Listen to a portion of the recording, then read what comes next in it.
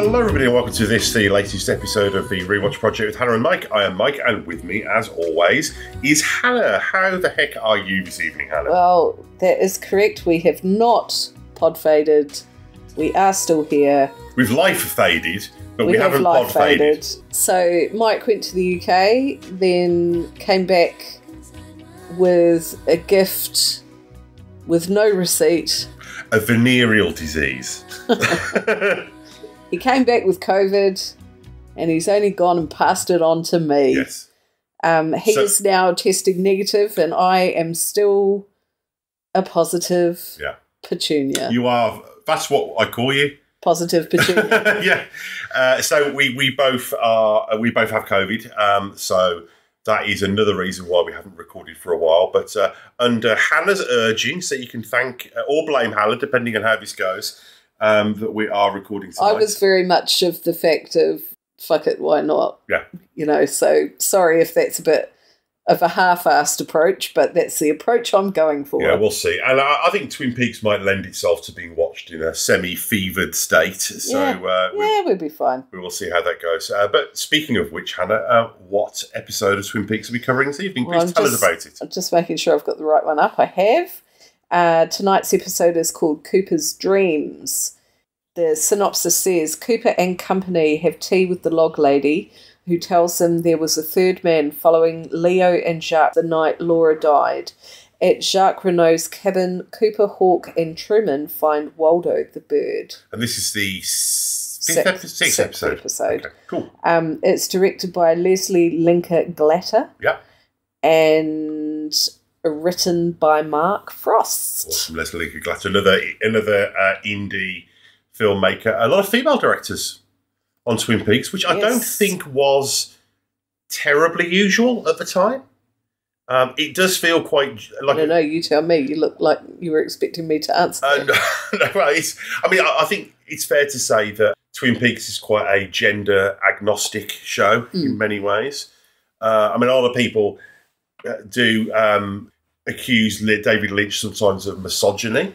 I think because he does a lot of films about women in trouble. But I mean, without getting, kicking that rock over too much, I just don't think that David Lynch sees the world and art's place in the world the same way that the rest of us do. And I think I would caution people from trying to apply the rules in the same way to David Lynch that you would, hell, even Mark Frost or Joss Whedon or Chris Carter or any of those people. I just don't think that he thinks of characters even really as people, as much as ciphers and symbols. And I don't know if I agree with that as much, but I do agree in terms of people he collaborates.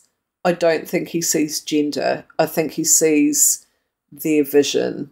There's a famous quote or from their him. Skill and what they can bring out of what he's trying to tell. There's a great quote from, I say quote, this isn't a direct quote, there's a great paraphrase of him when Twin Peaks The Return came out in 2017, and somebody said to him, hey, lots of people on Twitter are talking about the treatment of women in The Return. What do you think about that? And he's just literally was like, I do not know what any of what you said means. It's like they may as well have just been speaking a different language that for him to be able to relate to. So I think that's a bit of a tricky one. But cool. Okay, well, before we get into that, just a couple of little bits of housekeeping.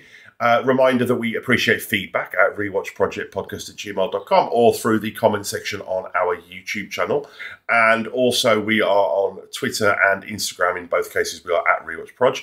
Please check out our friend shows, namely Chinstroker vs. Punter, his film, Her Movie, Film Bastards, Video Game Landfill, The Good, the Bad and the Odd, and the Talk Without Rhythm podcast.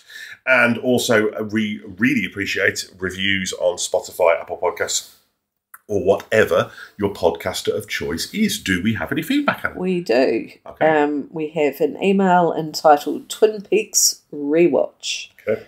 Hello, Mike and Hannah. Jackie from LA here. I am a new listener to your podcast, specifically your Twin Peaks episodes. I am loving watching the show again, and unbelievably, I have not watched it since it first aired. I remember being mesmerised by it, but been a little scared to go back and watch it in case it did not stand up to my memory of it. I am very relieved to say it does. I am also relieved to hear you are covering the film and the sequel show, as I have seen neither, and it gives me an excuse to do so. Looking forward to Mike getting back so you and I can continue the rewatch. Hannah mentioned Babylon 5 in the last episode, and I have to ask, could that be your next rewatch? I really need to revisit that too. Keep up the great work, Jackie.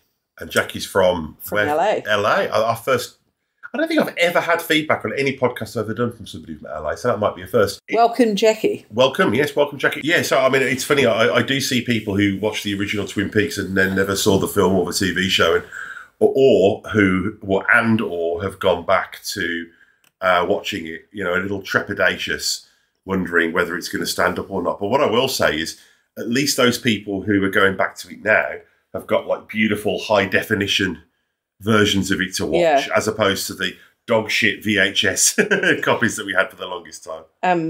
I've only seen the what are you going to call it, sequel show once. So I thought you'd seen it more. I thought you'd watched it again. So I'm interested in how much I've remembered and the bits that stick in my mind that I think about whenever someone says the third season of Twin Peaks. These are the things that come up in my brain. Yeah. Like, how much of a big part are they actually on rewatch? I always think, when people mention the return, I always think of the musical sequences in the Roadhouse at the end of the episodes. That's one of the things that my mind that's not for me.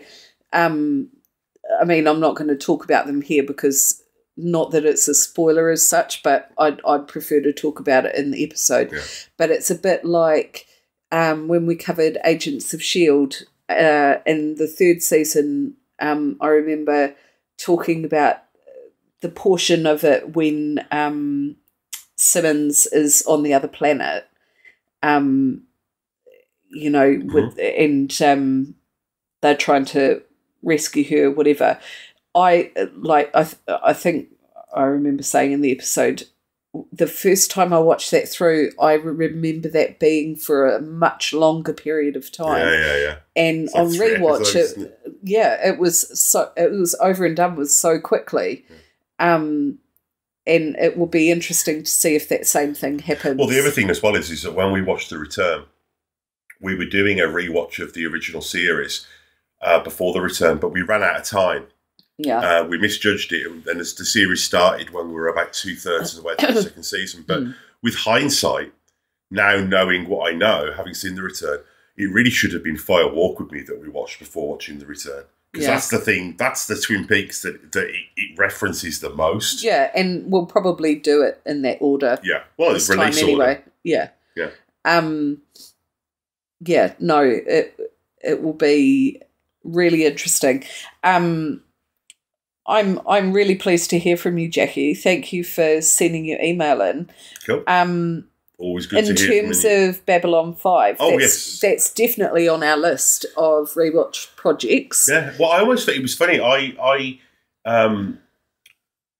when I was feeling ill the other day, I had a real hankering to watch some Babylon 5 because it's a bit of a comfort show for me. Yeah. And I downloaded it and was about to start watching it, just sort of, but then when I was searching for it online, I saw that it's actually getting a Blu-ray release for the first time ever quite soon. Oh. So it'll be coming out for the first time ever in beautiful quality. Right. So I don't know. I mean, I feel kind of like we're probably almost due for a Babylon 5 rewatch anyway. Yeah. So maybe. Well, I mean, but that has always been something we've said that we will do. Yeah, we've never rewatched it, have we? No. I mean, we've started to, but then, other things have got in the way. It's on the list. Yeah, definitely on the list, along with many other things. You know what else is on the list? Twin Peaks. Shall we hit pause, watch this? All right, Mr. Cheese. Okay, so what's the episode, Mrs. Cheese? What's it called? No, remember, I'm Positive Petunia. Sorry. The episode is called Cooper's Dreams. Cooper's Dreams. Okay, so we're going to hit pause. We're going to watch the episode and I'm going to come back and tell you what our reactions to it are. So speak to you shortly.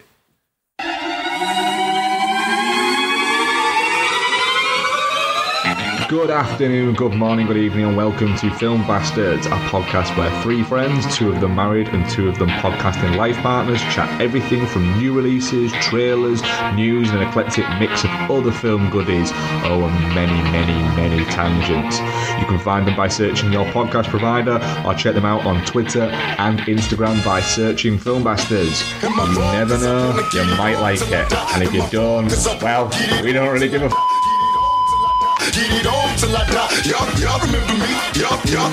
And we are back. So we've just finished watching Cooper's Dreams, the 6th episode of Twin Peaks. Any initial thoughts, Hannah, before we break it on down? Break it down. Break it down. I thought it was interesting how they kind of set it up like the pilot, in a way, with the noisy foreign group in the hotel. Yeah. But obviously it's the middle of the night. Well, I almost wonder if at one point, and this does kind of become a thing at a certain point, that the outsiders coming in for something at the hotel was designed to be part of the show. Yeah. Like you get later on, there's a it's not really a spoiler because it's a silly little thing. There's like this convention of people, and it's never explained, but it's loads of people in naval uniforms bouncing tennis balls, and they've taken over the hotel. So it's almost as though it's part of the flavour of the show was this idea that they're going to, every few episodes, bring in this new group of odd people for something at the hotel. I do like how it kind of gives a flavour of being sort of in a slightly off-kilter Groundhog Day. Yeah. The same things are happening, the same nefarious things are happening with different characters. Yeah. And this whole idea... And that theme goes throughout. And like you don't see that at the start, but as it unfolds and you see that Leo Johnson and... Hank. The off-kilter Groundhog Day thing being like, you've got a different set of a different foreign group... Yeah. In the hotel. There's still like dodgy dealings, untruths going on. So Audrey is the one going to be at the perfume counter rather than Laura. You've got Madeline living at the Palmer house, not Laura. Yeah. You've got Leo Johnson and Hank. You find out that there's a relationship there and Leo has taken over from Hank, much to Hank's disgust. You also see that there's an additional level of subterfuge in the whole Josie, Ben, Catherine. Yeah, absolutely. Well. Seeing that Josie, there are more villainous layers to her than you first realise, and she's not this naive, innocent character who can barely speak English. Yeah, doesn't know what shenanigans means. Exactly. She's playing the part herself. It just adds another layer to the onion of mystery, I suppose. And this episode just, I suppose why, hopefully the episode doesn't sound like this, but when Mike first asked me what I thought of the episode, I found it very hard to put that into words, partly because my brain is mush, but also it's hard to sort of quantify those things initially. It feels like a familiar episode, but not. We're moving into a phase in the show where the narrative is really starting to take hold. So it's not like the episodes now don't have something that obviously defines them as an episode. So you don't have like earlier episodes where it was the funeral episode or the rock throwing in the woods episode. Yeah. I mean, I would say that for me, I'll explain what this means in a moment, but the Eye of the Duck scene in this episode, for me, very much is the into the night sequence in the woods. It's a term I'll be using quite a bit moving forward, but it's a David Lynch term. And have you ever heard the phrase "eye of the duck"? The eye of the duck scene. What do you know what that means? Yes, but explain it. Okay. I mean, basically, what it is it's a sequence that exists at a point where it wouldn't make any sense if it existed anywhere else. So it comes from the idea that if you're doing a painting of a duck, if you get the eye in just the wrong place, the whole energy of the image is gone. Why it's a duck, I don't know, but that's the David. So, and he always says that everything that he does has an eye of the duck sequence, a sequence which, you know, you could say is the defining sequence or the sequence that makes it all kind of hang together. And I find that most things that David Lynch does, and most episodes of Twin Peaks, even though not all of them are directly, you know, created by David Lynch, have an eye of the duck sequence. Mm. And I would say that, so for example, I would say that in the pilot episode, the eye of the duck sequence is probably the Sarah Palmer crying down the phone scene. Yeah. I'd say that, you know, the funeral sequence was one. The rock throwing in the woods is another one. And I would say that in this episode, it's the sequence where basically the whole run of scenes across them finding the log lady's cabin and them finding Leo's abandoned cabin. I was going to say that just when you were saying how the first episode is, you know, the death, and then this one, you know, one episode's the funeral, one's the rock throwing. Yeah. And that's not the case now, really. It's the next episode. And I was about to say that I had, I sort of thought that didn't happen until further through. Mm. We are actually only 2 from the end of season 1. Yeah, so it's a very short season. Yeah, but I sort of forget that. I think there's a lot more because there's a lot more in season 2. Yeah. I think I expected there to be the one thing that defines an episode. I think that's why it's beyond saying I really liked it and then breaking the episode down and looking at specific moments. It's a difficult episode to reconcile critically in a encapsulation because A, we've both got COVID, and B, it does nothing to holistically define the episode. To be honest, I think for me personally, you can take as read that I enjoy all of the episodes. Yeah. There are elements that I enjoy less than others, and there are some episodes that soar. Yeah, I think. But I think it should be taken as read that I enjoy all of Twin Peaks, unless you say otherwise. Yeah. So I think from here forward, I'm not going to be saying if I liked it or didn't like it. Yeah, yeah. I think I'm just going to go into what you liked, I liked about it. Yeah. Yeah. Okay. Well, should we do that? You go for it. In the spirit of that, so we open up with the Icelanders waking Cooper up, and I think you talk about the cyclical nature of the show, and I think part of this is comes from the idea of the soap opera. You know, I've talked before about how the soap opera as a storytelling mechanic resists closure. You know, it's like very few people, remember how Dynasty or Dallas ended because it doesn't matter. Yeah. You know, it's just, and that's the thing with Twin Peaks process as well. Rather than the end game. Yeah, is that you can finish watching Twin Peaks and just go back to the beginning. You know, it's not, there's no end. You know, I mean, technically Twin Peaks has 3 endings, but it really has none. You know, yeah. I mean, it's just a question of where you choose.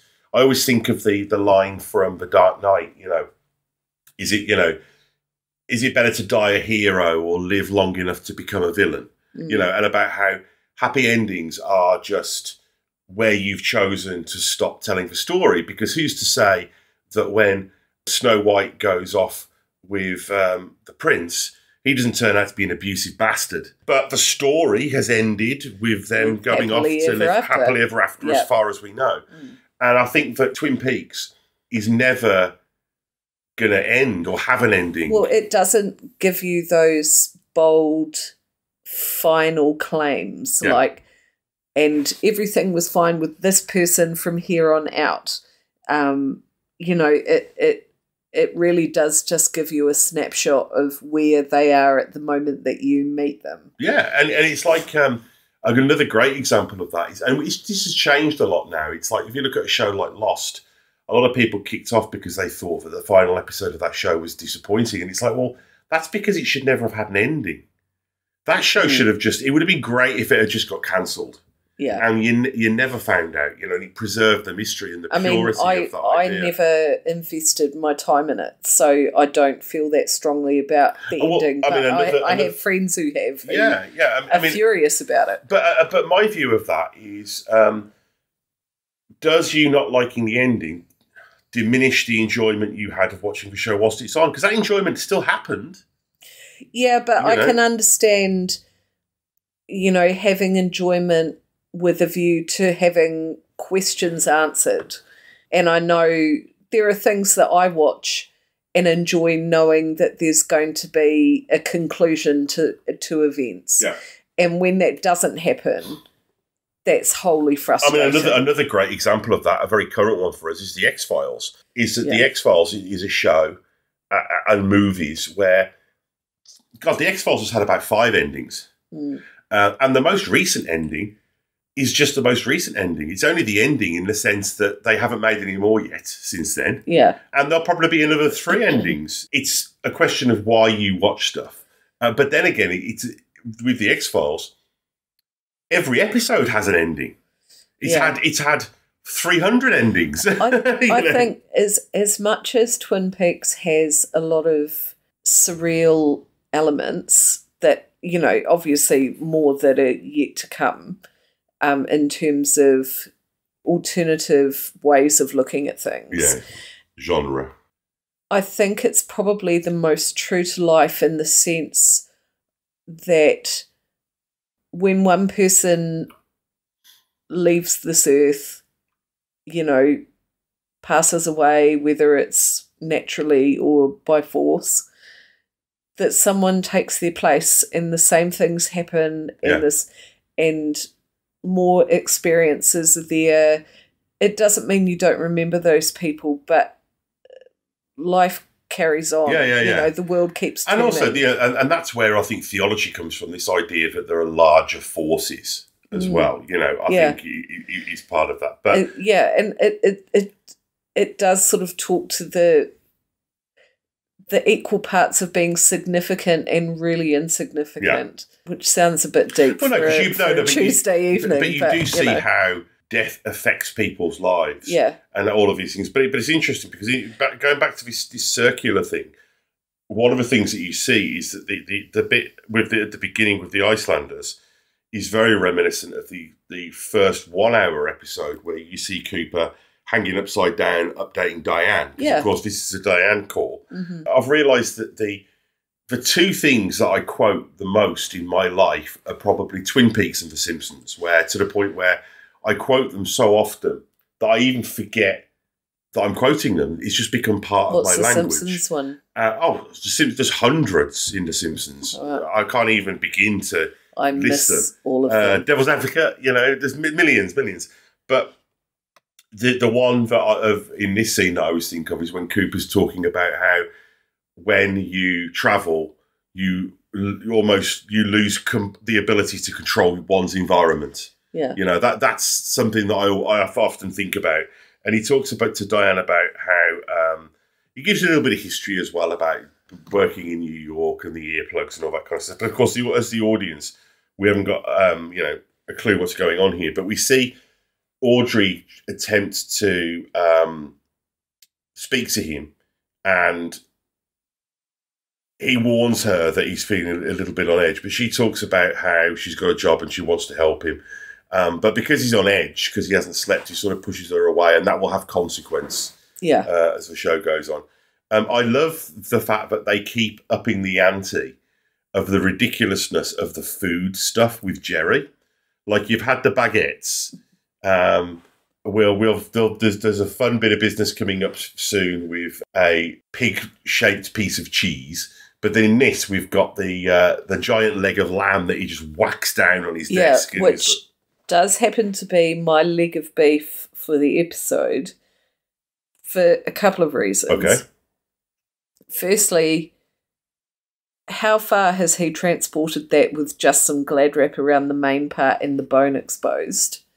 Because there was no wrapping around that bone. Yeah, well, only from the room, presumably. But presumably... He was gifted it, wasn't he? He was gifted it.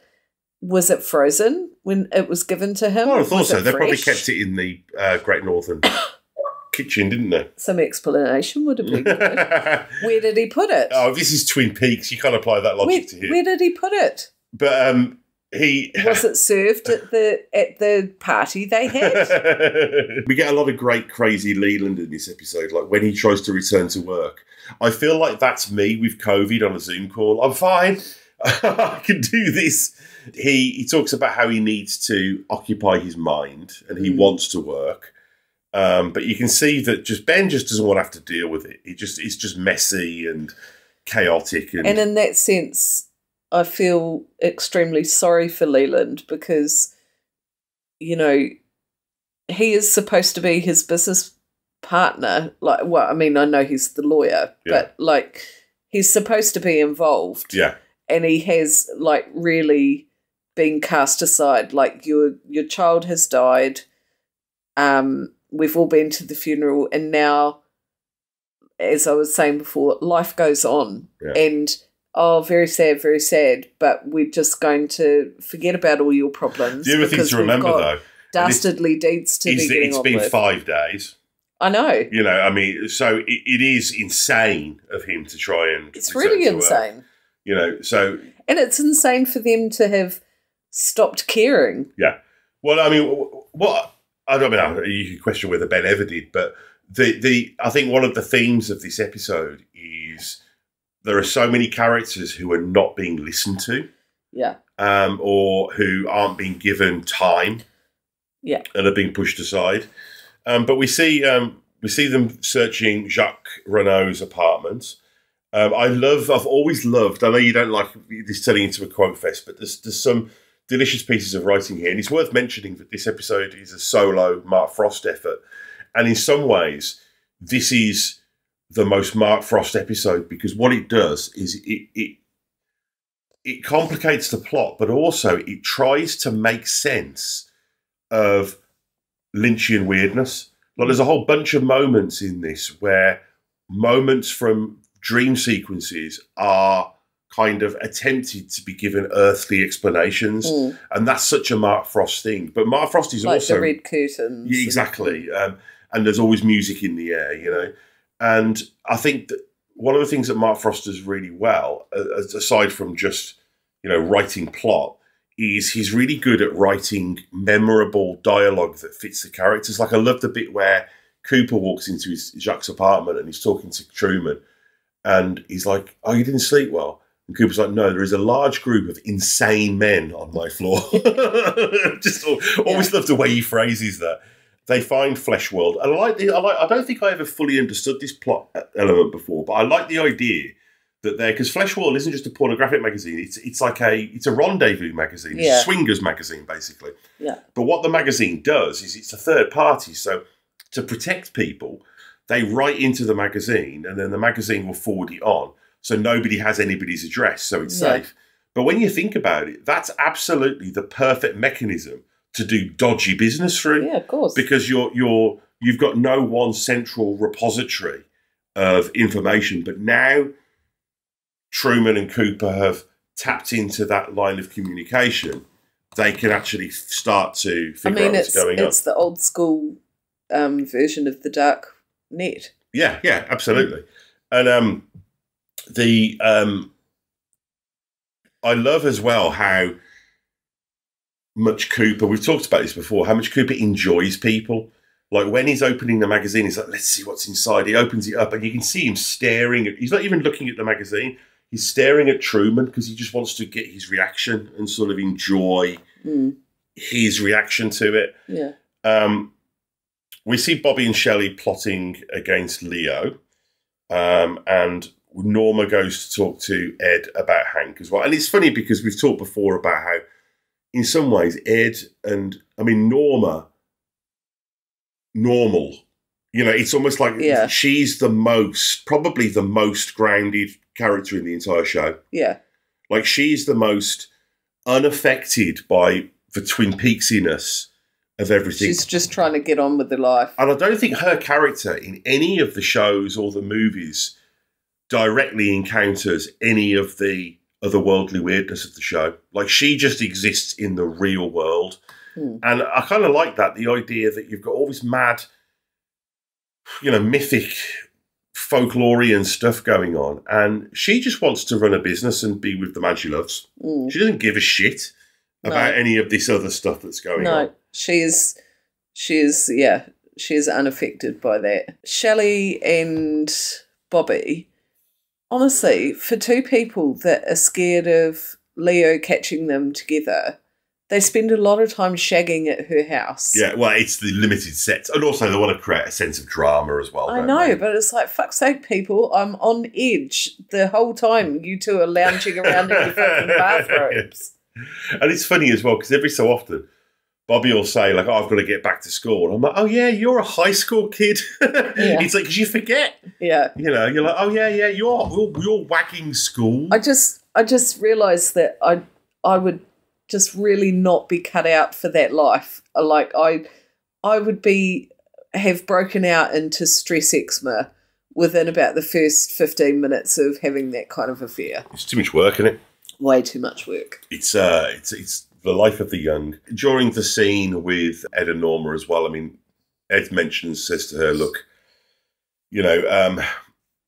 Nadine's not well. And it's interesting as well, because we've got no context. We've just seen Nadine as this kind of kooky, crazy person for the run of the whole show. But clearly, within the logic of the show, she's taken a turn. Yeah. And I like the way that Norma plays it. She's just like, well, fuck. When are we ever going to take something for ourselves? Yeah. We're so noble. Well, no, she's pissed off because she knows that she couldn't do that either. Yeah. She's pissed off with herself as well. Well, she's as bad as he is. She's taking back. But she's just frustrated about the fact that she knows her own personality and Ed's enough to know that they're never going to leave anyone in the lurch. Yeah. It's just not the way they work. Yeah, they're stuck in a kind of endless cycle as well, aren't they? Yeah. One little geeky note as well I've noticed is it's one of the few times we actually get an exterior shot of Horn's department store, and I'm wondering, I don't think they actually filmed that in Twin Peaks because it's not in the pilot, but I've never noticed that before. This is one of those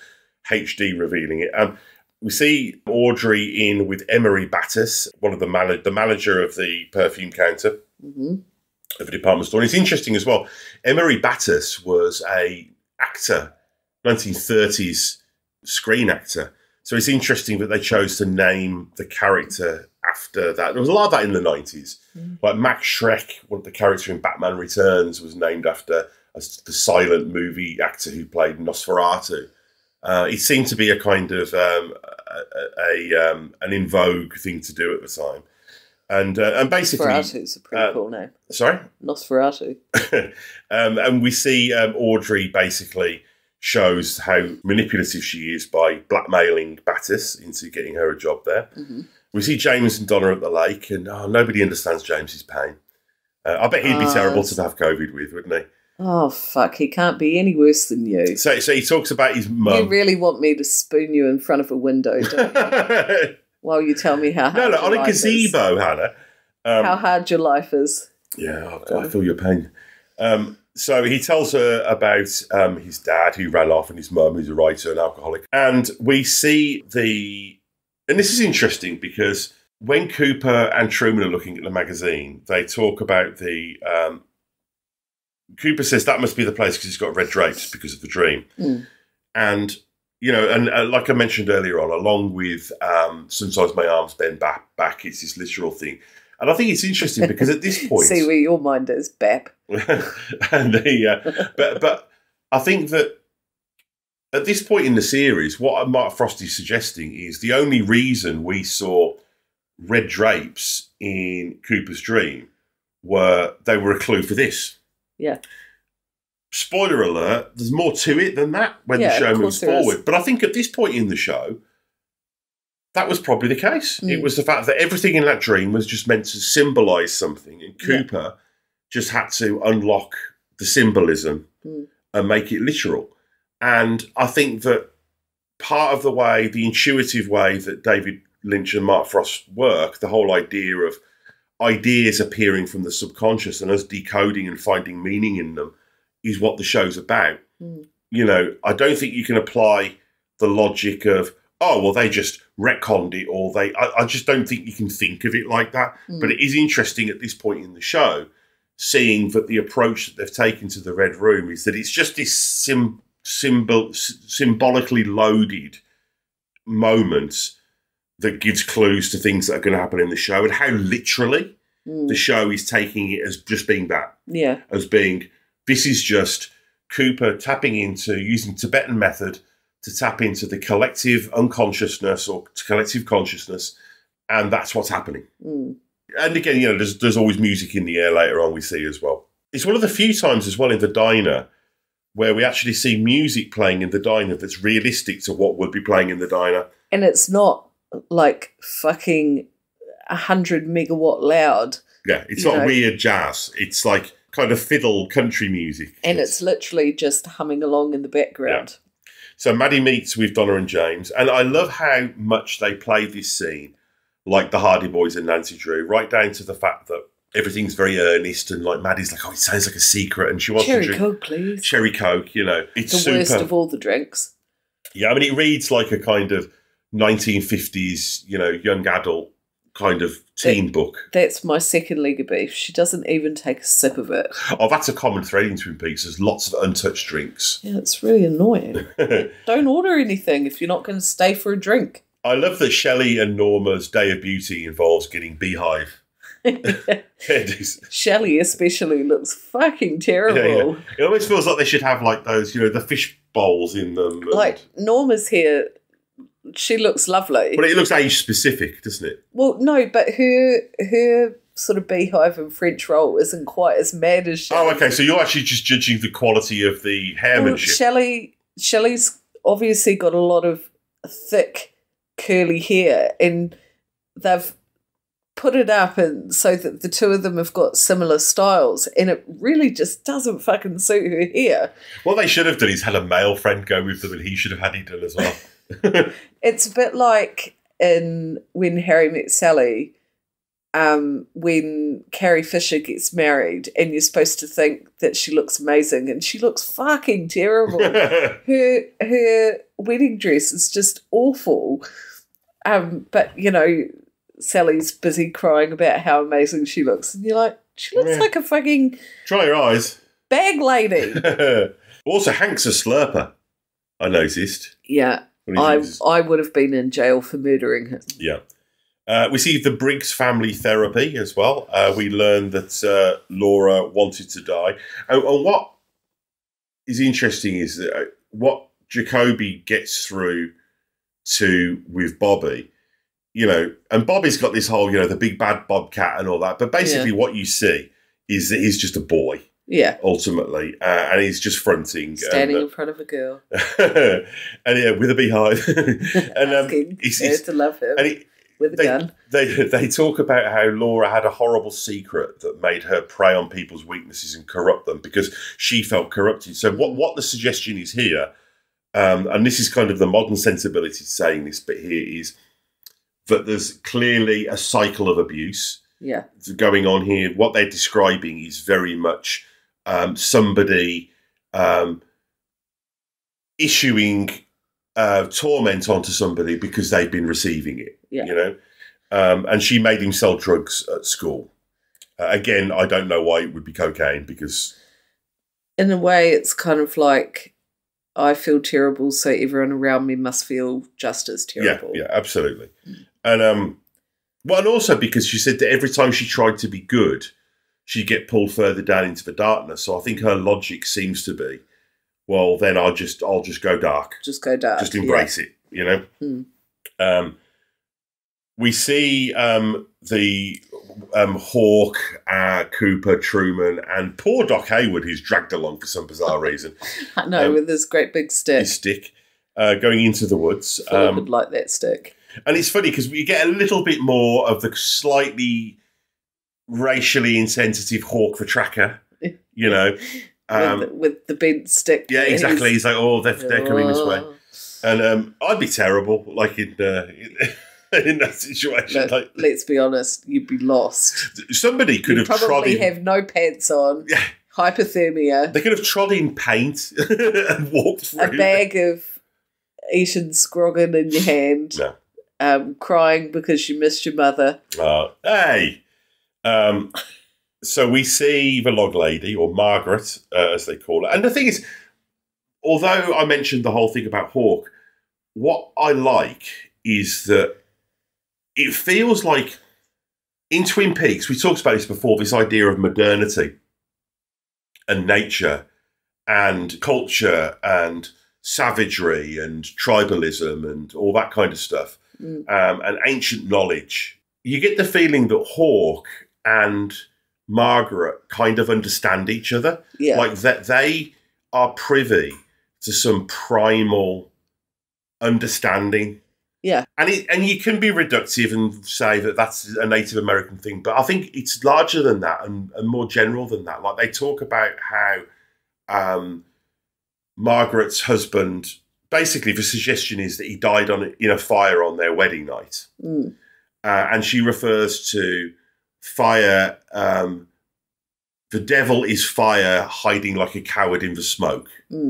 And she talks a lot about the owls. The owls can't see us in here as well. Yeah. And you see Cooper kind of being a bit of a city slicker, like he goes to eat before he's given permission, and he gets reprimanded. And each time you see Hawk kind of smoothing it over and going, oh, you know, you heard something, didn't you, Margaret? And you get the feeling that they know each other. That's the one thing I would have to say I found out of character for Cooper, because he's into the Tibetan rock throwing practices and believing the dreams that come to him from, the lodge and all this kind of thing. The fact that he almost can't suspend his disbelief when it comes to the log lady. But Cooper is still a modern person. Yeah. He's got the dictaphone. Yes. He's got... But I think, given how open he is to so many things, it's interesting that he is quite closed off to her to begin with. And you see it in an earlier episode as well. Like when she says she asks him to speak to a log and he can't bring him. So it's like it's as though Cooper's like, hey, even I have like... Yeah.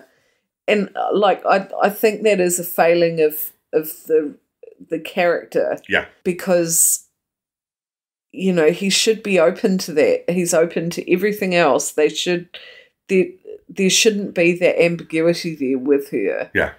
I do think that's a failing of the writing there. I disagree. I think that shows shading with the character, because there are a lot of things that Cooper is cynical about, and you see it more as the show goes on. And part of it is that there's a suggestion that there's a little bit of hubris with Cooper as well, because if you look at the Tibetan thing... Hubris. If you look at the Tibetan thing, that was a very kind of fashionable... new agey thing at the time. Yeah. So I get the feeling that there's a suggestion that Cooper is open to these things, but within his own little realm. It's a little bit like when you hear Catholics say that Scientologists are crazy because they believe in this alien guy, and it's like, well, you believe in like this super Jesus person, So super Jesus. so it's. I don't think that's a failure in the writing. I think that's a choice. Right. With the character. And I think it's something that you see more of as the show goes on. And it is shown as being something that kind of undoes Cooper a little bit. Yeah. Or maybe point some of those out to me as we get further in. Because to me, it kind of... I would have to say that's the one thing that that hasn't sat well with me. Yeah, and I think part of it is... Not like, and I say that it's not terrible. It's just, I guess it's the only time that I've felt pulled out of the writing. Yeah, but I just think that it's that Cooper's openness to spirituality comes from a very modern New Age place, whereas Hawke's and Margaret's comes from something old. And I think there is a division there. Like you even see after Laura's funeral, when Cooper and Hawke are having that conversation, and Hawke's talking about the dream soul, and Cooper's just like hearing all this for the first time and kind of wide-eyed about it because that's not part of his. Yeah, but even then, like he's wide-eyed when it comes to Hawke, but he's disbelieving when it comes to the ultimately lady. He does go with it. He does ask for log. Yeah, because Hawke has kind of given it his seal of approval. It's almost like he thinks the log lady's the fucking crazy. But I don't think necessarily that Hawke believes in the log. It's like you see, like Truman looks bemused, and Truman obviously knows about the log lady, and he's even more cynical than Cooper about all of the Cooper stuff. So I think I get the feeling with the log lady is that nobody, even I think Hawke, certainly not Truman, believed that her log. I think they believed that she saw something or heard something on the night. And Hawke knows her well enough to know that they have to play her game, and if they want to hear what she heard, then they have to hear, quotes, doing air quotes now for the listeners, what the log heard. In the same way that like she's like a child, like you know how when a child has a tea party and they're like, no, you've got the wrong cup, and they kind of lord over it. That's what that scene feels like. She is filmed like a child running a tea party, and she's got all these rules, and she slaps Cooper's hand, and it's like they're all kind of nicely tolerating her to get to the information that she's got. Of course, we as the audience are wondering whether there's any logic to this, but I don't think there's anything in the scene by the end of it to show that anybody there actually believes that her log saw something.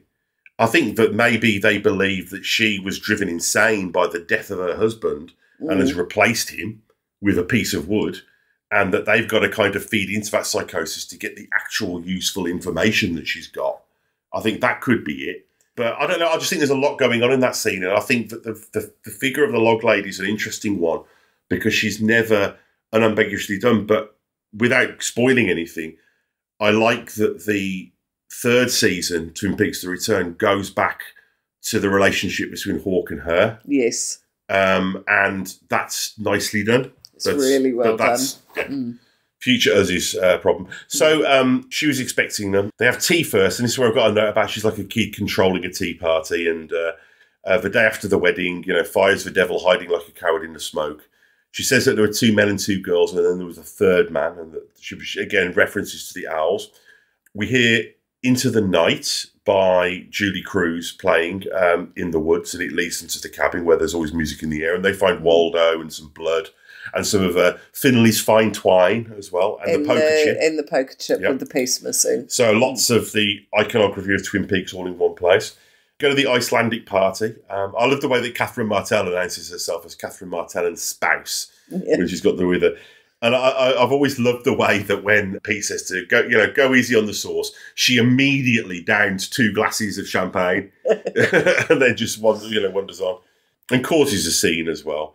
And I've got to say, one of the things I'm really noticing on this rewatch is how good Richard Beamer is as Ben Horne. Yeah. The amount of just funny little bits of business he does with his face. Yeah. And you can tell he's a classic Hollywood actor. He just knows how to work with the camera. Oh, absolutely. In a way that I think only people from that sort of era would, especially from that era would. Her dancing with, I'm rushing ahead, the slaps. Yeah. Which they look real as well. I love those slaps, and I love the fact that Ben has absolutely no reaction to it. Yeah, he's used to it. But there's not even any pain registering. No. And you get the impression with Ben Horne, is that he doesn't even care about the outcome. He just lives for the subterfuge. Yeah. He just loves the game. Yeah, and he is a chaos merchant. And I love the way when Audrey's watching them and all that, and they have the big kiss. And I love the way at the very end of the scene, he's just like, breath mint. It's like charming. Yeah. And when they return to the party and he tells Catherine to go and dance with, what's his face? Leland. Oh my God, like her dancing when she's tapping her head when he's like losing his mind.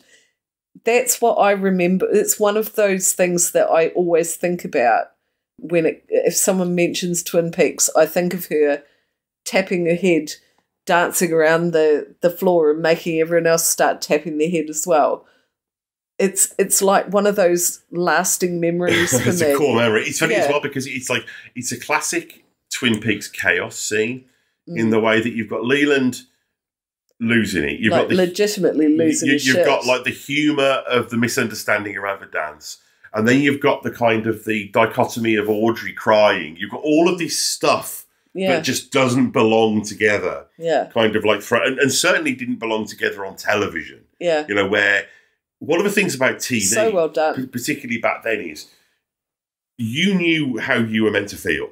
You know, the music, the performance, you know, the laugh track on some shows would literally be telling you, this is how you are supposed to feel about this. You should be happy and sad. This is, I mean, to use a 21st century term, this show's very disruptive in the sense that it's kind of deliberately trying to disorient you about how you're supposed to feel. I also love that Pete's drinking a pint of milk. Yeah. When they're there. So we see Maddie sneak a phone call, and this is what we did back before we had, instant messenger. She's the worst sneaker in the world. Sorry? Why would you turn the light on? And we hear a bit of noise and a bit of confusion. There's always just this sense of what a horrible place the Palmer house would be to be staying. Just what a sort of house of nightmares that is. And she talks about the bedpost and the tape. Ben sees Josie, and Ben seems to have double-crossed Catherine, has told Josie where the extra ledger was hidden. Yeah. We see Hank batter Leo as well. What this thing that we were talking about earlier on, this idea that there's just layer upon layer of power and subterfuge and lies and mystery, as we're seeing in the stuff with Josie and the stuff with Hank. But also, there are so many, and this happens in Fire Walk with Me and in Twin Peaks Season 3 as well, there are so many, quote, tough guy characters who we only believe are tough guys because we're told they are. Yeah. Because Leo and Hank just don't look like tough guys. No, well, one sucks a domino. Well, Leo looks like the worst ponytail of all time. The bass player in a hair metal band. And Hank just looks like a friend of my dad's when I was growing up or something, you know. But when you accept it, you're like, okay, Leo's a real badass. And, Hank's an even bigger badass because he beat that badass up. And it's just, you just he kind of go with it. Domino and yeah. speaks in a kind of menacing way. Yeah, that's it. I mean, you know, you don't do that and you're not a badass. Still looking for a slinky. Yeah. So we see Leo go in and kick off at Shelley and she shoots him. I love that his reaction is anger. Yeah. He's like, It's like, God, actually, okay. You're selling it now, you know, for a hair metal bass player. We see the singing start up again in the hotel, just as you see Cooper sort of tiptoeing like, I've got away with it. And then he's like, oh, God, no, they've started up again. And he walks into his room and sees that Audrey is there, still upset. Well, he sees that his room is unlocked and thinks someone's broken in. Yeah, and he says, turn the light on. Yeah. And he's left with a sexual dilemma. Yeah.